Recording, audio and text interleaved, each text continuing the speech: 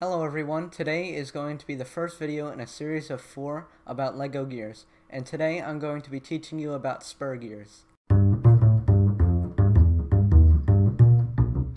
So in today's video, as with every other video in the series, I'm going to be explaining what that gear family is. I'm going to show you all of the LEGO gears that are in that gear family, and I'm going to show you some sample gear combinations of gears within that family. The gear I'm talking about this week is called the Spur Gear, and these are your typical gears that come to mind when somebody says the word gear.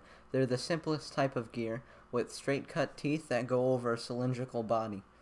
They can only mesh in a straight line. That's when the shafts are parallel.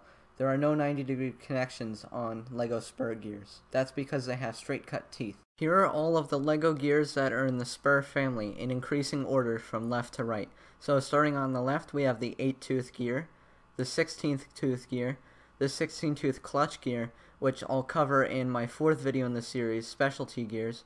We have the 24-tooth gear, the 24-tooth clutch gear, which is a little bit different from the 16-tooth clutch gear. Again, I'll be talking about that in my 4th video on Specialty Gears.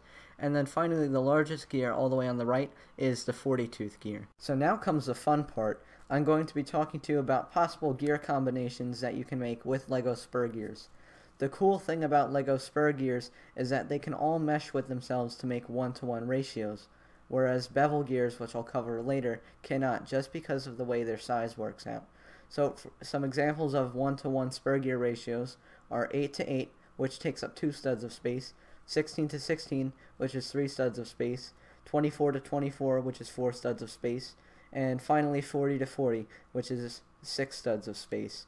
And keep in mind that these are all 1-to-1 ratios, so the input RPM is the same as the output RPM, and there's no torque multiplication involved. And now for some other possible ratios with these gears.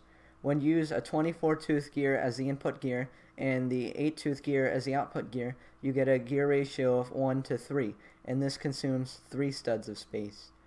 Next we have a 40-tooth gear as the input gear and a 24-tooth gear as the output gear. This gives us a gear ratio of 1-to-1.67, and this takes up 5 studs of space.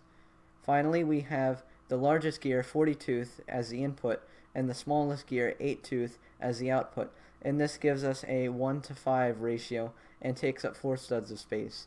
This is the tallest gear ratio that you can have with LEGO.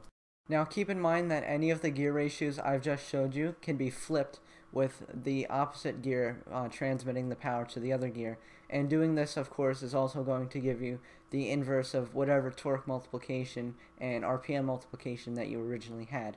It's now just going to be in the opposite direction.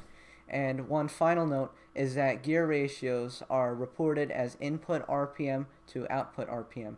So a gear ratio of 1-to-3, as I've described before, that means one rotation of the input gear is going to rotate the output gear 3 times. And that's what that means. It's input RPM to output RPM. Thanks for watching my tutorial this week. If you found it helpful, be sure to subscribe for more tutorials like this every week. And if you have an idea for a tutorial, be sure to submit it in the comments section below. Thank you, and I'll see you next time. Bye.